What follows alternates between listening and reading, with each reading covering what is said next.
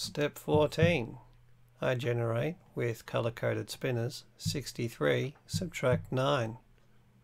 I can show 9 on my number line here. Well, not 9, rather 63. Here we go, 63. Now we're taking away 9, but before we do, what's 9 made of? Well, 9 can be thought of as being made of 3 and 6. So let's take away the 3 from let's take away the 3 from 63 first of all. 63 subtract 3. What do we end up with? 60. So let's show that here. 60. Now we took away the 3, so now we just need to take away the 6 from 60. And that will leave us with our remainder.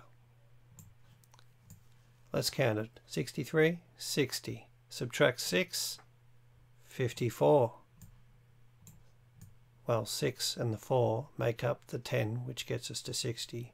So if we take away that part which is 6, we're left with the part which is 4, which gives us 54 as our remainder, as our difference. So let's write that in here.